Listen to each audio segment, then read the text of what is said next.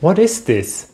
Nerve signals in the brain are always depicted like this, but what is actually going on here? Well, if you open a textbook, it's this complicated mechanism. Potentials, many different ions, chemical and electrical gradients, it's a lot. But the basic principle of how nerve signals work is actually very straightforward. So I came up with a model that's using marbles that you can understand intuitively. Okay, here goes. So the cell puts out a few marbles, and if there's enough of them, they can trigger a channel to open and more marbles pour in and are immediately pumped back out by the elevators. But a few reach the next section where they trigger the next channel and more marbles pour in and they spread further and so on. So this way the signal travels on until it reaches the end. This is the basic principle of nerve signals.